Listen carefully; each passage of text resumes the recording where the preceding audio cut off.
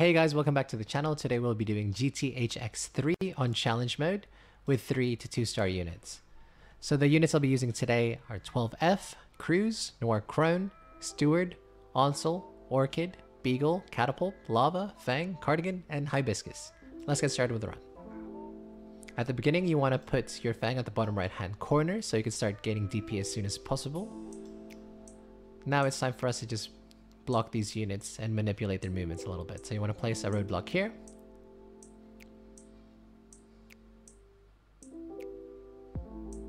And then another one here. And as soon as you do that, you want to place your Cruise over here at the bottom right hand corner. And now you're waiting to place your Noir Crone. So drop Noir Crone right away. And now we'll be waiting to place our Cardigan. So drop Cardigan right here. Now we'll be dropping our AoE unit. I want to drop 12F as he's the cheapest one. Drop him over here. Heal up a bit with Cardigan. Now you want to drop your healer as soon as you can. Drop Hibiscus over here. And now I want to drop Lava.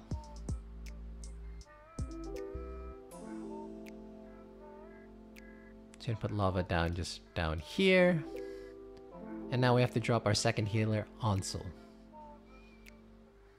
So I need to put Onsel down here to heal the Lava because he'll be targeted by the DPS Rangers when they come down. And now you just want to activate all the skills as fast as you can. You want to just kill everything as soon as possible.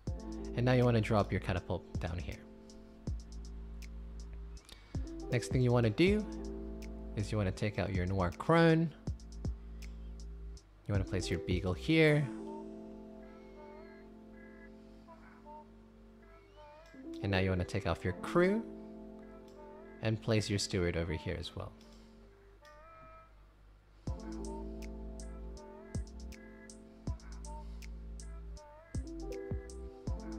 So this part of the run is pretty straightforward. Again, use all your cooldowns to kill the units as fast as possible.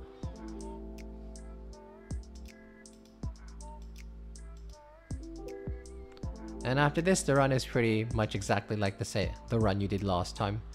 The only difference about this run is the very beginning. It's very important to have a really low cost DP unit like Fang, and then a really low cost defender like Noir Crone, and another low cost sniper like your Cruise.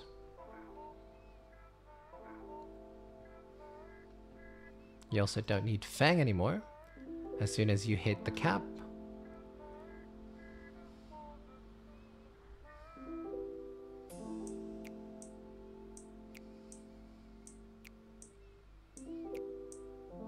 Now just activate all your skills. When Big Adam gets here, you just want to slow it down a bit. Just make sure your units can survive as long as possible. And now you want to place the roadblocks over here to make them go back and forth.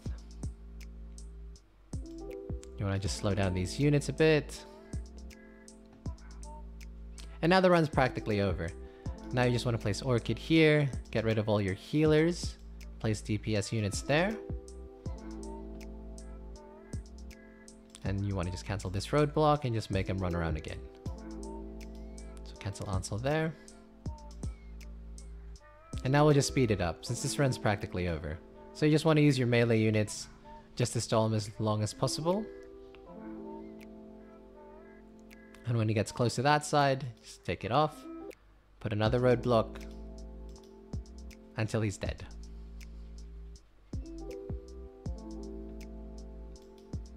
Pop all your skills. Take this last one off. And then with this, the run should be over.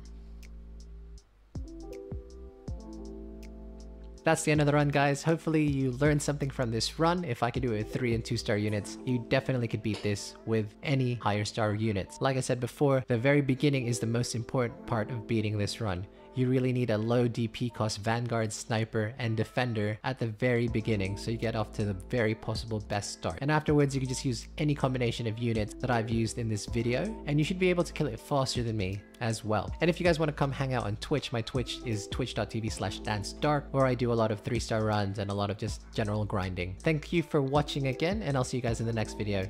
Peace.